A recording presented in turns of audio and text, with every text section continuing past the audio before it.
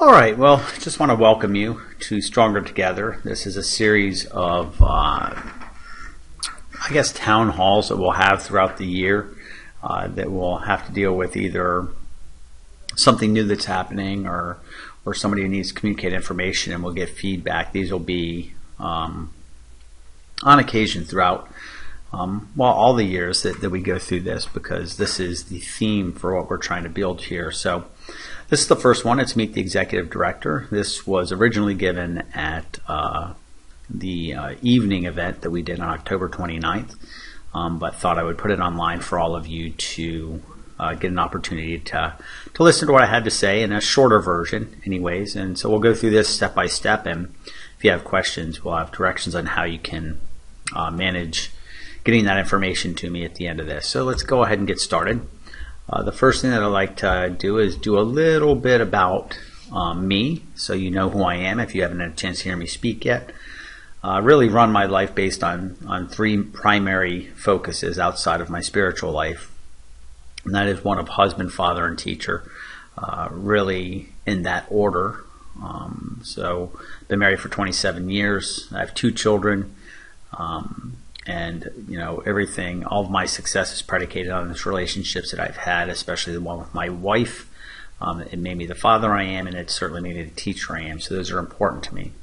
Short testimony: I came to Christ when I was in a college youth group at Calvary Assembly in Winter Park, in a college.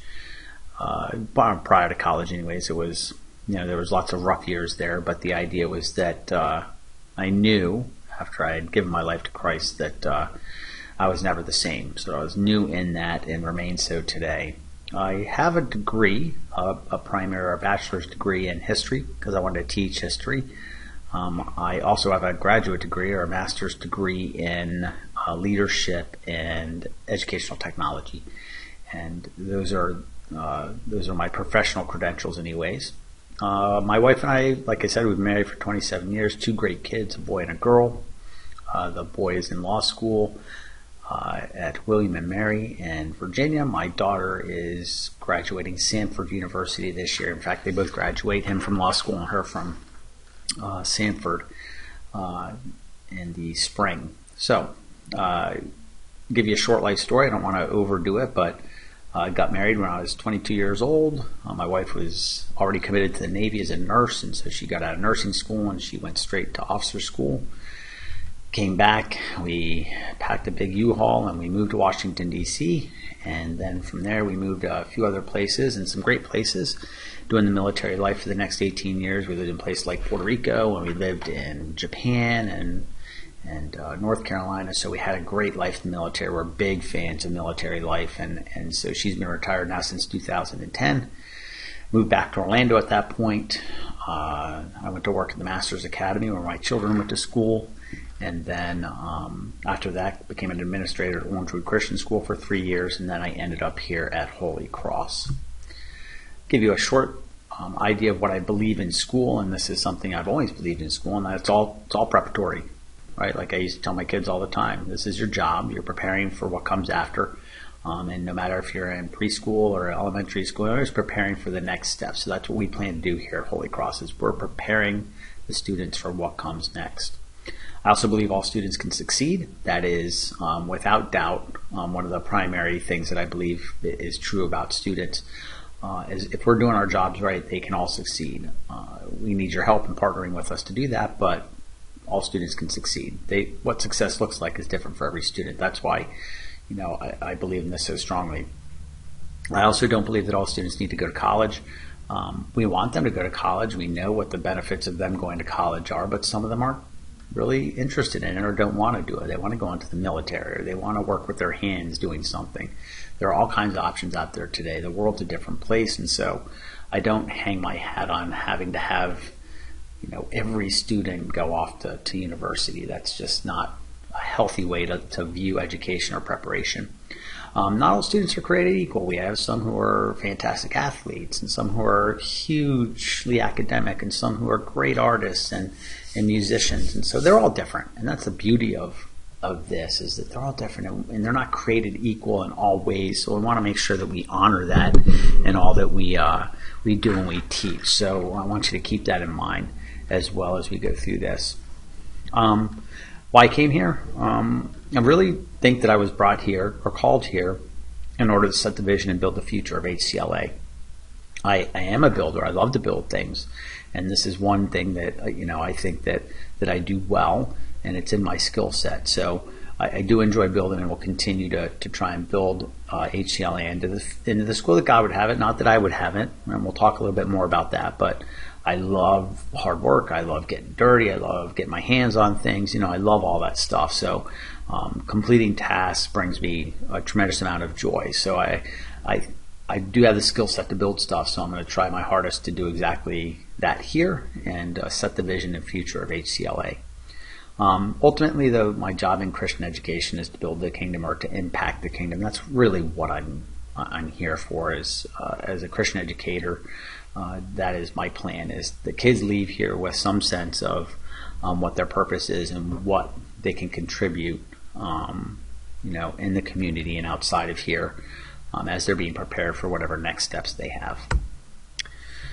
So I'll run over a series of near-term things that we're doing. This is this year that I'm here, and we've done a lot so far, but when I came here, I knew the first thing we needed to do was clean and organize facilities. It was time for it to get a good once-over, knock down some outbuildings at the high school, get rid of some things at the lower school, just make sure that we beautified the campuses so they looked great, and we could build for the future. So we've done a lot of that. We've got a lot more to do.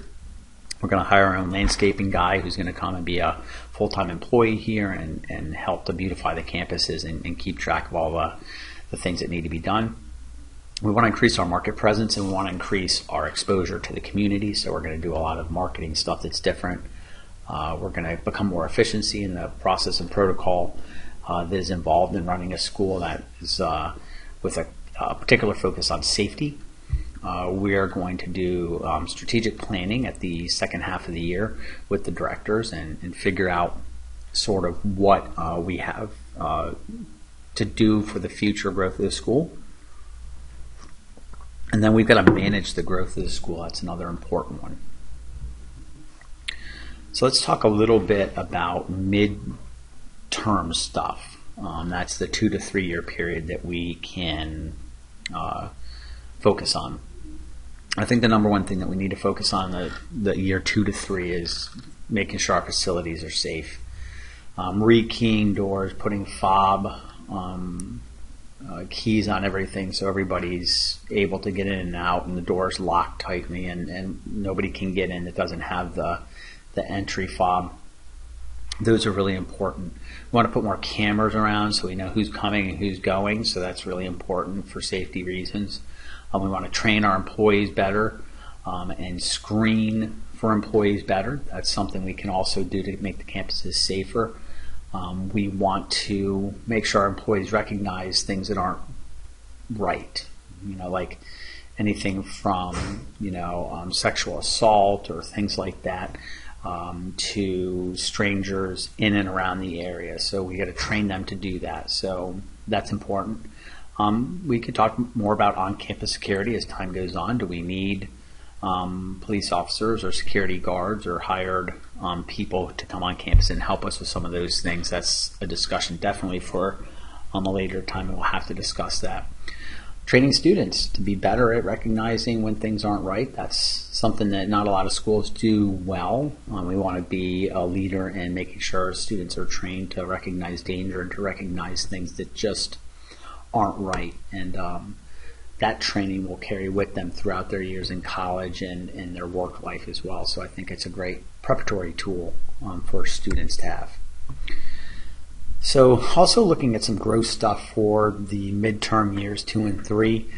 What I put here is I put a current enrollment on the first 3 lines, elementary, middle, and high school for 2019. So that gives us a good understanding about how many students, around 300 students altogether in those grades. This does not include our preschool numbers.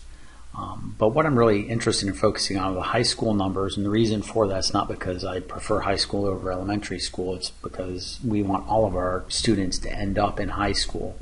So we want to build the best possible high school that we can. And the 2019-2020 numbers are at 48, which is a good number in a growing high school. But next year, if we just add 2 per class to the current numbers we already have, we'll have 71 high school students next year. So that's a big increase in the number of students that we'll have next year. And then after that, it jumps up. If we only add 2 the year after that to each class, we get 93, and then 2 to the class after that will be over 100 students in 3 years. And that changes everything. That changes everything from your sports program to your fine arts to what you have to do with your facilities. I mean, it's really important to understand that in 3 years, we could be looking at a school at a minimum of 100 students, but it could be as many as 120 or 130 students if things continue to grow in this area like they have been. So please keep in mind, those of you who are interested in seeing a high school develop with lots of sports, and that's what we're shooting for, and that's what's happening with the projected growth of the school moving forward. So how do we get there? How do we do this? How do we continue the growth pattern as we move forward? We're going to do it in a few different sections, and I'll explain each one of these briefly when I get to it. But the first thing we do is build Christian character. We focus on facilities, academics, athletics, and fine arts. Before we get started on those areas that I'll explain, we've got to talk about some of the barriers. This doesn't mean that all this will go according to plan, right? There are things that could happen to derail us a little bit. The economy could kind of not do so great. It's been really great lately, but it could change, so we want to keep that in mind. If it does change, it may slow things down. What can really slow things down is mediocre buy-in from students and from family. That means people who just don't want to be here for one reason or another. Maybe it was convenient for them to be here, but they're not bought in. And if you're not bought in, we can't grow it and we can't build it. This us versus them mentality between the elementary and upper school, that's got to not happen because we're all one school. We just happen to be on 2 campuses. Any short-term enrollments that occur could, if we're viewed as a temporary stop to another school, that's problematic because then you're really not bought in. It goes back up the mediocre buy-in.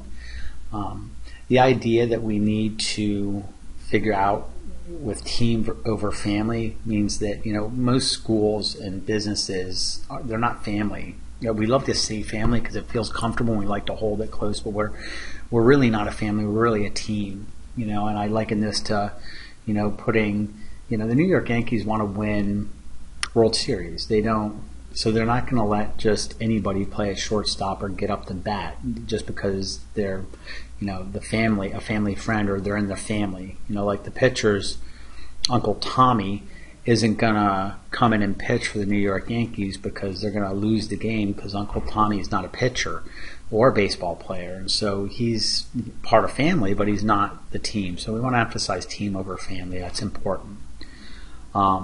We don't do dictatorships in the school. I'm not a dictator. I don't tell everybody what to do, and it just happens. We work together. That's called a partnership.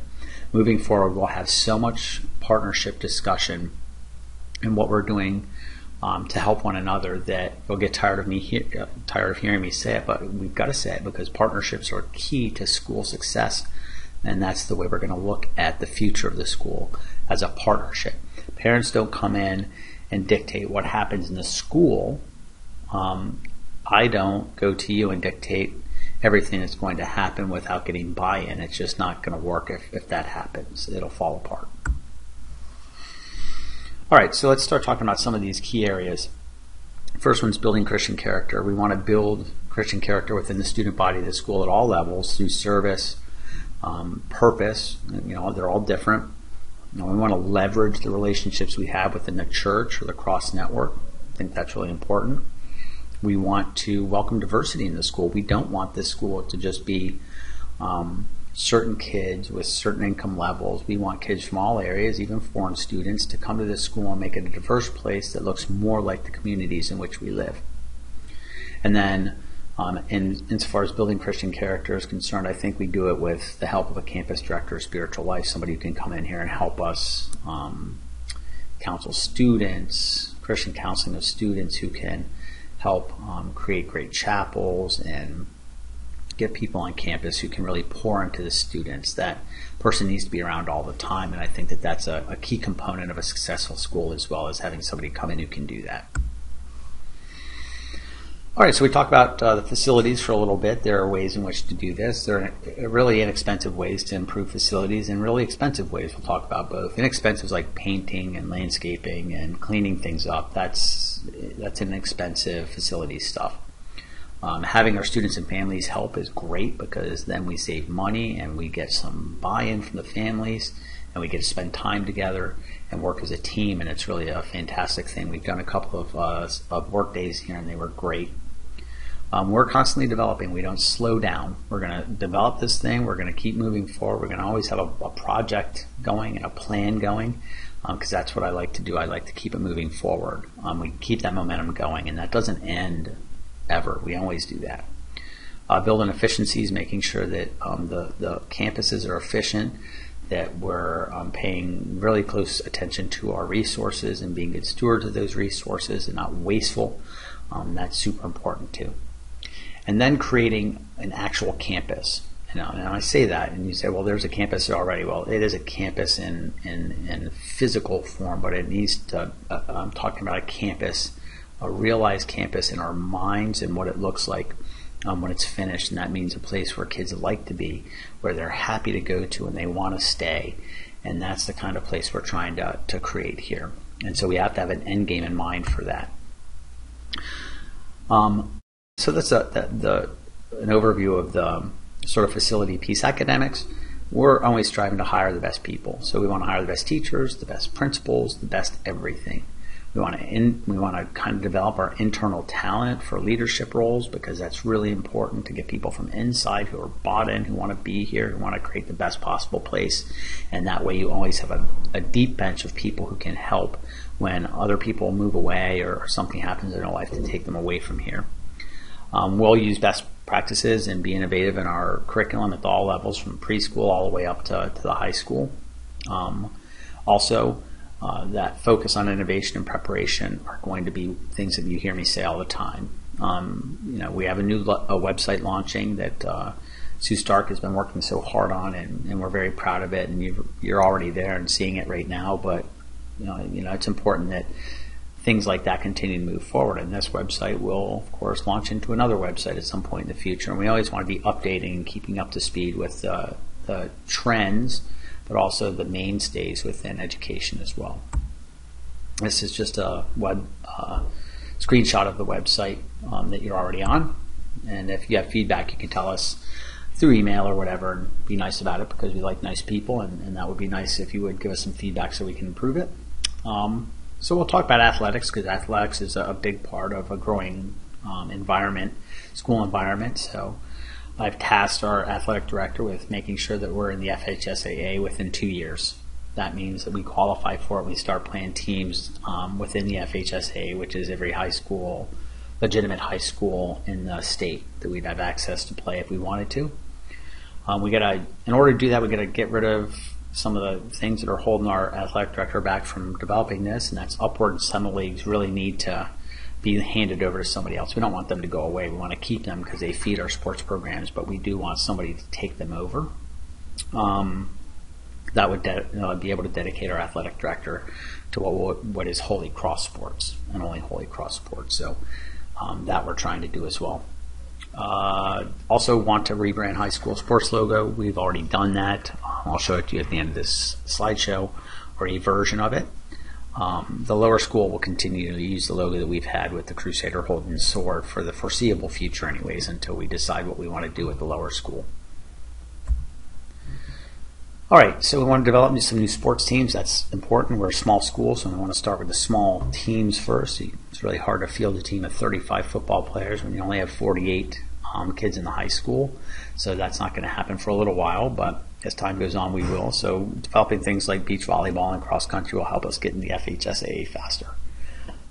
We want to demolish that pool because it doesn't do us any good to be there. It's just a wading pool with a few feet deep, and it's not something we can practice or have a swim team practice in. So we're going to go ahead and demolish that pool in the very near future, and that way we stop having to clean it, and it's a liability as well. So in its place, you want to build a covered sports pavilion. I'll show you a picture in a second, but it'll have an undercover eating area that we can get kids out of the weather if we need them to eat outside still. Have some basketball courts on it, 6 nets, full court basketball, 2 half courts. They can practice volleyball in there because the ceiling will be high, and we could also use it as a cover play area for the younger kids if we wanted to. So it would give us a lot more use if we had a covered sports pavilion there, and it would allow us some relief from the auditorium practicing volleyball and basketball and their other sports. So that's a real game changer for the school, and hopefully that's something we'll be able to build relatively quickly. Here's a picture of what it could look like. You can see it has, full court and 2 half courts on it, so that would be the way to do this. Ultimately, though, we're going to have to look into the future, and within 5 years, I believe it's absolutely essential that we build a gym for the school. This is what it could look like. It would be over, and I'll show you a schematic of where it would be sitting on our campus in a second, but this is something we need to do. And we need to do it as fast as we can, because this will legitimize all sports at Holy Cross, but will also give us a tremendous tool for the future. And it creates a school, and I title this How Gym Creates a School, because a lot of people will say, well, you're talking a lot about athletics, but what happens is when we build a gym is that we do fine arts a huge benefit, because we're going to then hand over the auditorium to them alone, and it will be the fine arts building. And so when you have a fine arts building now, you will be able to fix the sound. You can put some classrooms back where the locker rooms are. You can knock out some walls on the interior and remodel the space to make an actual theater with a box office. There's a room upstairs we can use as a band room. It would be an amazing addition to the school. So when we build a gym, we actually get 2 buildings out of building a gym. We get one for athletics and basketball and volleyball, but you also get a fine arts building that can be specifically outfitted for fine arts and the development of our fine arts students and artwork, and it just be an amazing space for them. The gym, as I said earlier, will also be a recruiting and retention tool. That means that kids will want to come here. Students are going to stay where there's a strong school spirit. Students will enroll where there's opportunity for them to play sports and to do the things that they want, or to get into fine arts in legitimate spaces. Parents love to give to programs that are really great and are specific to their kids. So fine arts and athletics will get a great boost in parent input and parent resources. That's amazing too. The gym, we've got to get a gym. We've got to have a gym. We've got to get the buy-in for the gym. We have to get as many people to give for the gym as we can find, because I think it's going to be a key to the growth success in the future of Holy Cross Lutheran Academy. This is just an architect's rendition of the campus. Before I got here, this was made, but it's not as realistic as I would like it to be, because I'm not sure we could wedge all that in here. There's another option we have here, but this could be something like what we could do here, of course, without that pool there and the sports pavilion long ways against the building. But I have an idea, and I'll just run this by, not that it's going to happen or it's even doable, but this is what I thought when I came on this campus. And I want to share it with you because it is something that we're considering and something that we're going to pursue, seeing if it would work, and we do not know yet. But think of it this way. What if we only had one school? Instead of 2 campuses, we had one.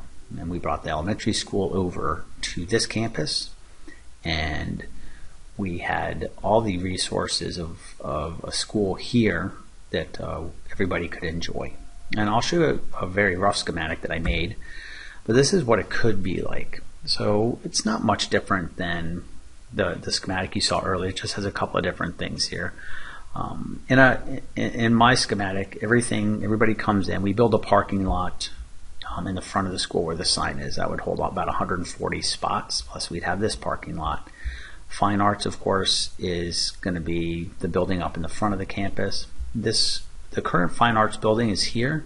Eventually, over time, if we're going to have to get rid of that building and put a new one, but that could be our middle school building.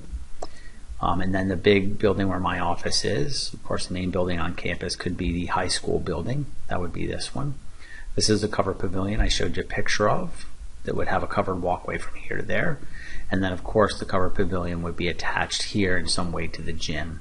So you would be able to get into the gym here too, or walk a sidewalk around to the front of the gym. This is the football and soccer field. So this is the beautiful camp-like area, or park-like area in the middle of our campus.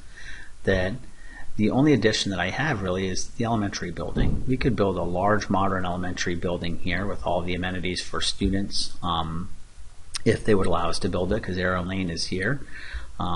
We could put an attached playground to the front or to the back side of it.